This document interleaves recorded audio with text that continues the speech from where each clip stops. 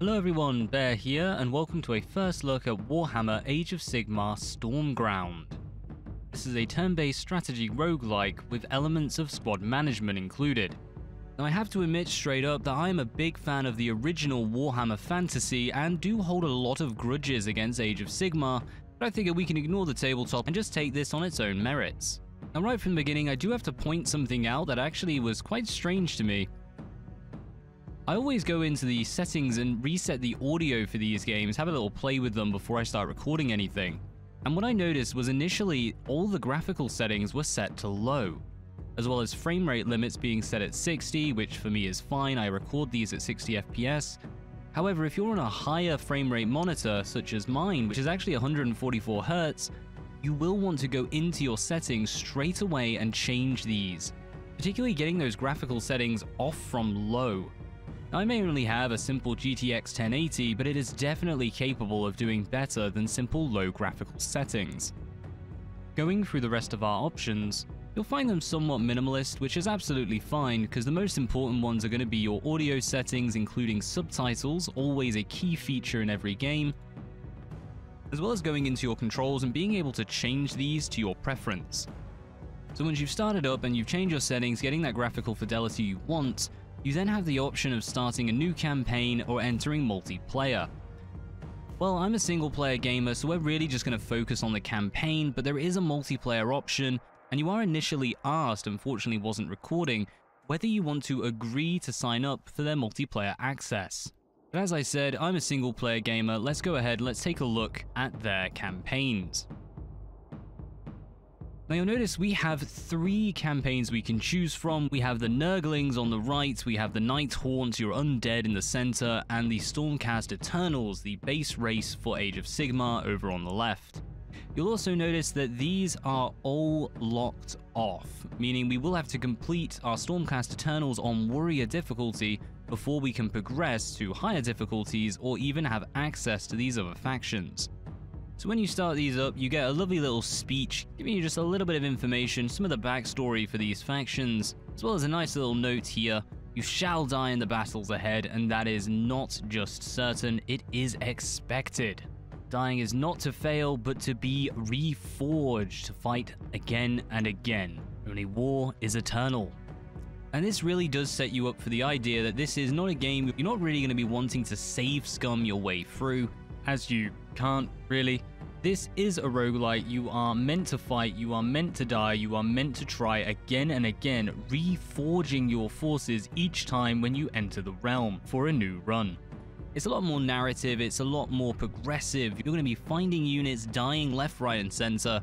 That's absolutely fine. Keep going, let them improve, let the narrative play out how it does. We can also notice though the little bonuses we get for our faction. Stormcast Eternals Campaign of Warrior Ascension. We'll have a limited starting warband, our revives costing 1 miracle per squad, and we have a single realm conquest. So a nice little introduction to the game and how the features work. So coming into the battles, it starts you off with a nice little tutorial of just how all the features work within the game. Nothing particularly special here, just learning about turn-based combat and how to move the camera. Now what's quite interesting is this is a left-click based game. You will left-click your character and left-click the base, right-clicking to actually deselect them. For someone who's very used to left-click the character, then right-click to move, this is going to take a little getting used to, but it's nothing too major. A few little notes on the controls, something that it hasn't really gone into. If you click your middle mouse button, you can move around the battlefield, and it is a little quicker than moving around using the corners. You can also zoom in and out of the battlefield itself, getting a better look at your units or the enemy as you move around. Now, having been a strategy gamer for a long time, and particularly in RTSs, I'm more used to actually drawing back to have the largest view of the battlefield. But for those of you who want to get in close to the action, it's a nice little inclusion and can help with that immersion a little bit if you're really looking for the roleplay aspects of this game. But then how do the battles work? Well, put simply, it's a turn-based strategy game where you will take turns against your opponent to maneuver your unit, select attacks, select skills and abilities in an effort to either defeat the enemy or complete a specific objective. And with every enemy you defeat, you're gaining experience, something that will come into play later on in the game. So just how will you go about conducting combat upon the battlefield? Well, an excellent thing to note is the way that armor works. The more armor you have, the more damage you will reduce coming into your character. Now what's really interesting is the second section here, where if a unit's armor stat is greater or equal to the damage an armor save may trigger, resulting in no damage taken. We also have the greater the difference between the damage and their armor will increase the likelihood of that armor save to occur, meaning it's never a bad thing to keep piling on the armor to prevent any damage to your characters. Now a great thing to note is how these charges work. As is explained here, when you are charging your enemy, aka attacking them, you will get retaliatory damage. Meaning every time you attack, expect to get an attack back from the enemy, which will have a big impact on how you go about commanding your forces by trying to mitigate their damage taken, taking the enemy out before they can retaliate. Of course, this being a turn-based strategy, it wouldn't really work if you didn't have a range of units available to you. To begin with, as your Stormcast Eternal, you will have access to Castigators. They are a ranged unit attacking enemies from afar and trying to avoid taking that close combat damage themselves. And one of the key features in this game is going to be using your abilities. Noted up here we have Aether and abilities. Aether is the resource that you'll be using and will gradually build up over time. Using this resource will allow you to cast abilities, in this case tutorializing challenge, which will prevent the enemy from moving towards your castigators, keeping that unit safe, and bring them in towards Freya instead, as she has a much better chance of surviving that opening battle. It should be noted though, there is no way to cancel a move once you have set it. So if you're just wanting to probe an area and figure out whether you can use an ability, that option is completely gone. You'll have to plan this out right from the start, so expect some trial and error in the early stages and some mistakes to come through. I actually think this is the reason they've said expect to die right at the beginning of the game, because if you can't turn back a move, you are going to mess up, you are going to put things in the wrong place. It is an annoyance, but it does build into that narrative, and I can't really fault them for doing it. When completing each mission, you will be awarded with the Spoils of War, and this is something really worth talking about, but we'll get into this in more detail later on. Not only are you going to win new characters, new equipment as you progress and complete different missions, as you progress in the campaign and complete your missions, you're also going to gain lore rewards. This will give those of you who are new to Age of Sigmar and Warhammer in general some really nice information of the background and the world building that's gone into this franchise. Of course, you'll also gain experience for your characters, being that as with most things, the end level loot section really is the best part. Between each mission, you will be able to look at a quasi-animated backdrop with some beautiful artwork depicting your journey through the campaign, as well as making it clear which battles are available, what the enemy warband will entail, the difficulty of that mission, and the rewards available to you. When starting a mission, you'll be able to select the spawning point of your units, essentially acting as a deployment phase, giving you a chance to start to consider your tactics and the battlefield right from the very start. Now a good thing to note here is that your hero will come for free, but after that you'll need to spend power based upon the mission itself in order to summon the additional units of your warband. Any unspent power will be converted into Aether, meaning you can still gain when you don't use it. However, it will be the limiting factor in deciding how many and what units you will bring to the battlefield. We can see here we have 3 power on this unit of castigators, so bringing them would actually deplete our entire power reserve. Something that at the start really isn't an issue, but it will be something to note as you move on in the campaign and gain access to stronger and stronger units.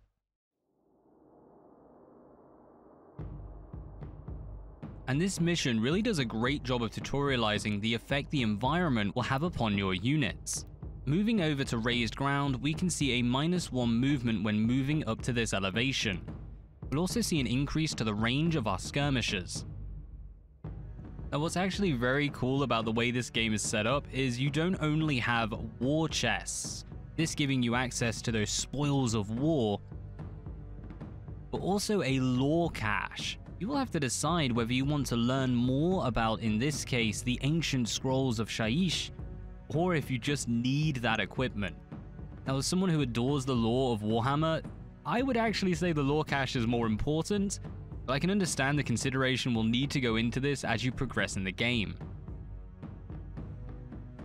Now, you gain these simply by walking atop them, so you don't have to worry about giving up an action in order to open up these chests.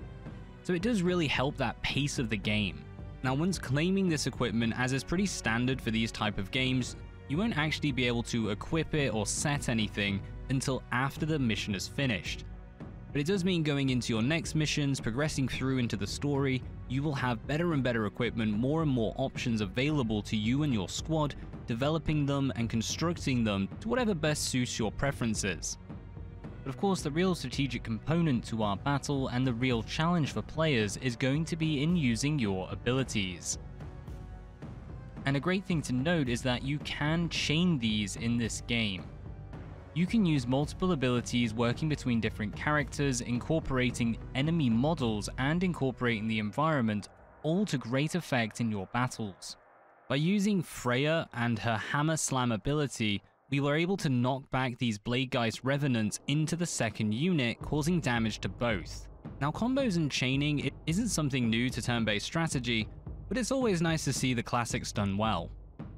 And it's a very small thing, but I do like the fact that the game doesn't automatically end your turn even though all your units have moved as much as they can. It just gives you a little bit of a break, a little bit of a pause, and given how in turn-based strategy the player kind of sets the pace, at least in terms of battle progression, it's a nice little way just to introduce that extra bit of time to plan things through, to think about how the enemy is going to retaliate to you before you actually progress into their turn and watch all hell break loose. And that isn't to say that all turn-based strategies are slow. In fact, this game actually does a very good job of moving their units at a reasonable pace. Often in turn-based strategies, the AI will take so long to move their units, you can get up, go make a cup of coffee, come back, and it probably still won't be your turn yet. Something that I haven't come across on this, at least not yet within the campaign. Now, as we can see at the beginning of this mission, we actually now need 4 power to recruit these units, meaning we're going to have to wait a little bit until we can summon the rest of our forces onto the battlefield. Power will gradually increase over the course of a battle, meaning you will be able to draw in units as the battle progresses, but you'll have to have a little think about when you want them to come in for the greatest effect. With our environmental advantages, we also have specialist features. In this map, we have a wellspring. Capturing this will allow us to gain bonus ether at the start of each turn, meaning we can use more and more of our abilities throughout the match, giving us a good advantage on the enemy and really drilling in the tactical component of the game. It's also good to note that your units will suffer from summoning sickness. Once summoned, you will have to end turn before you can begin to move them. So don't just drop them in the middle of the enemy unless you're preset with some good retaliatory abilities so as not simply to get wasted in your opening turn. And though you will be able to go back and fight these battles again, you'll find the battlefields have changed, objectives have changed, and you actually are forced to play a little differently. So having abandoned our run and moved them back to the start, we now have to refight these battles, though we can see that our enemy has changed. And this reflects the fact that your warband has increased in strength, meaning that each run will be a challenge. Even if you start from the beginning, you are going to struggle to make your way back forth. Though something I did wish they explained a little better, as I had wanted to start once more from the beginning to record for this video. So it's good to note that the progress of the game will continue regardless of what you do. You can have multiples of the same unit. Of course, as you progress in the game, the likelihood is you'll end up with one of each type of unit as more units become available, but also allowing you to focus each unit into a specific playstyle, allowing you to pick skills and equipment that will focus in on a specific ability.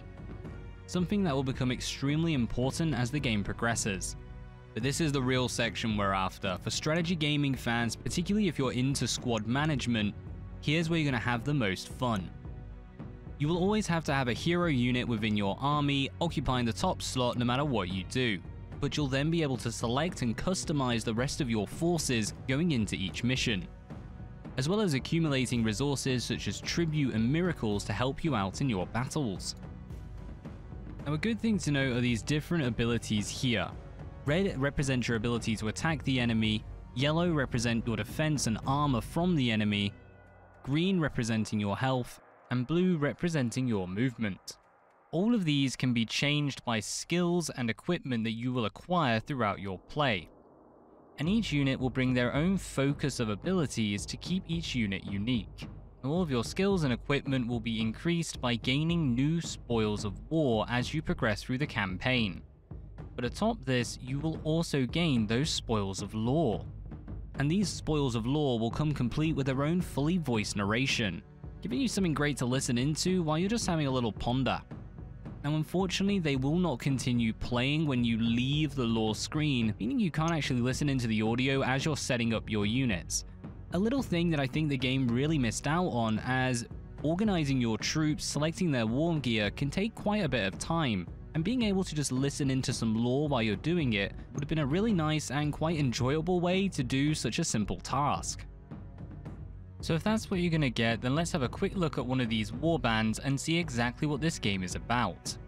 We have access to 4 different types of units. We have Freya, of course, now wielding a massive 2-handed hammer, our castigators with some additional effects on them causing bleed whenever they fire at the enemy, our liberators about to get a nice little upgrade, and our first introduction of Vanguard Hunters, a brand new unit to our forces. So let's go ahead and upgrade these. We have no upgrades we can give to our liberators' weaponry. We do have a nice little increase to their armor, giving them an extra health with a brand new shield. Something that you should know is denoted down here by nice little pluses and minuses to make clear what effect this is having, even though they haven't actually tutorialized any of this, which really does speak to the UI, showing that you can declare to the player what to do by simple things like changing the color on the window and having little areas light up to know exactly what is new and what you can do for your units, allowing us to get the skill Resilient Charge, giving us a better defense against charge and a +1 heal when doing so. Well, this is our warband for now. We have 1 miracle to our name. Let's go ahead and start. So after a little bit of playing, we've been able to unlock some of the later stage equipment. Our miracles now running up to 3, you will gain these throughout play. These are what will allow you to bring your units back to life after they have fallen. You see that you retain your units moving between runs. You can only keep a select few going with you each time, in this case just 2 extra units. So buffing up your main character is really going to be where it counts, and getting those units that you particularly prefer to stay with you each time is going to be very important. We also have some extra special spells. These are once more you can take with you between your runs. In this case, we have the Cycle of Souls, giving us a really nice bonus on the battlefield and something that's going to be seriously important as you're reaching the end of this campaign, the final battle being particularly difficult. You also unlock our lovely custom army painter when you're in single player, so you can have a little fun with that as you're moving around as well. I've got to say, it doesn't take long getting past the tutorialization section, which will unlock the Nighthaunt and Maggotkin of Nurgle factions to play in the campaign, giving you that variation, requiring some play, but not so long as to be annoying. Though it should be noted, the Nighthaunt and Maggotkin of Nurgle factions do take a little more consideration when playing, so I wouldn't really move on to them until you're comfortable with the basics of the game and understand how the flow of battle works. So if that's your campaign, let's bite the bullet, let's take a look at our multiplayer options. To begin with, you will be able to select your faction to your preference, meaning you can play the campaigns, learn the different units before picking your favorite and trying them in multiplayer matches. Now for me, in the original Warhammer Fantasy, I was a huge fan of vampire counts, which unfortunately are not represented, closest being these undead Nighthaunts, but given the choice, I'd still rather go Nurgle. So aside from selecting your warband, we have our standard spoils of war available to us and improve them as you progress in your multiplayer career, increasing their skills, changing their war gear, and changing the units themselves. But let's face facts, an entire army of Nurglings is really all you need. The big one though is taking a look at our army painter. Now you can create your own design, customizing these characters however you like to make them just a little bit more unique to you and your playstyle. Now Nurgle isn't particularly good for this sort of thing, and though the Nighthaunts definitely have a bit more variance in them, I really think they've chosen some armies that don't particularly lend themselves to this sort of customization. In fact, I really think the only army that benefits from this is going to be the Stormcast Eternal. You can have a lot of fun really customizing these characters and getting them to look however you want. But if I wanted to play as Space Marines, then we'd be playing 40k. So let's go back and stick with our Nurgle forces. So you can hit auto match and play against an enemy from anywhere around the world at any time. Currently we have an average wait time of 14 seconds, which given this is the first day of the release, is actually pretty impressive with 40 odd players in the game. And I'm not joking, it's the 27th of May at 12:30 and we already have a multiplayer scene within the game. Now we can tailor this multiplayer mode to our own design. We can auto match against anyone, we can play with friends if we want to and spread that Nurgle goodness, or we can come over and battle against the AI. You then have a selection of maps you can go through, and we're going to pick one that's a little bit different. The key thing we're looking at here is some of the inclusions on the battlefield. So let's get ready to go to Fungal Cliffs in the Soul Prison. And we're just going to set all our units in with plenty of reinforcements, and begin our practice match. Now within this game there are multiple different terrain types. We can see here we have a wellspring of power, which will allow us to gather power as we progress, as well as a wellspring of ether, once more allowing us to gather ether as we progress each turn. We also have soul prisons, and destroying this soul prison will defeat the enemies in this area. They're pretty well armored and have plenty of HP, so we'll definitely be reaching into those reinforcements as we progress. We have plenty of raised terrain kicking around, but we also might be able to knock the enemy off the map. So let's go ahead and summon our hero and start this match. And we've moved on to the Gairan Fisher. Now the reason I've done this is I really wanted to show that the environment actually has a serious consideration in the battlefield, meaning that this -2 damage on entry, -1 damage per turn we're there, we might be able to knock enemies onto this and actually wipe them out. There are some terrain features that will instantly kill an enemy, so keep your eye out for them as the battles progress, as they can give you a massive advantage over your foe. And welcome back to a brand new battle map, this time going up against the Stormcast Eternal and just checking out some of the things available to us. So I will say, going into these battles against the AI, I honestly wouldn't expect that much from them in a skirmish. Maybe once you've upgraded them a bit or really tried to give them as much advantage as possible, they could actually do a little something with it. But as it stands, they tend to just throw their hero at you, giving you some pretty easy victories early on. And what we saw here is a brilliant use of environmental damage. By knocking the enemy off the edge of the map, we automatically defeated them, and since it was the hero, we automatically win. As I said, the AI is not the best at organizing their forces, so I would imagine in multiplayer people aren't going to be quite so nice in giving their hero up for a free kill. But it's still a great little thing to consider, using the environment to your advantage, maybe trying to combine some of those attacks, slowly knocking them and pulling them around before you can deal that final blow. Now since this was an AI battle, we didn't gain any war gear, we didn't gain any skills. We're going on to multiplayer. All of that will play a much deeper part. So at the end of that, I hope it's given you some idea as to just what to expect if you were to pick up Warhammer Age of Sigmar Stormground. It's a lovely little squad-based, turn-based strategy with plenty of unit management available to keep you invested in those units as you progress, and really giving the game a nice bit of life in its persistence.